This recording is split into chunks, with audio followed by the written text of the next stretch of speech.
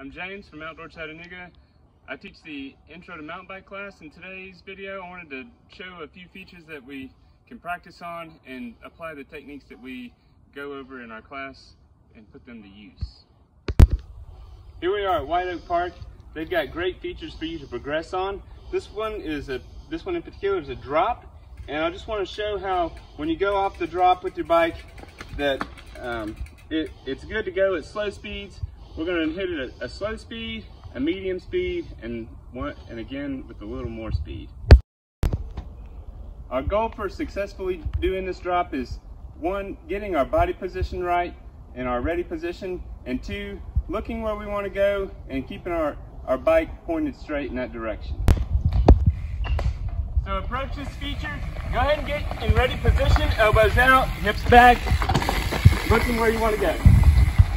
This is a lower speed.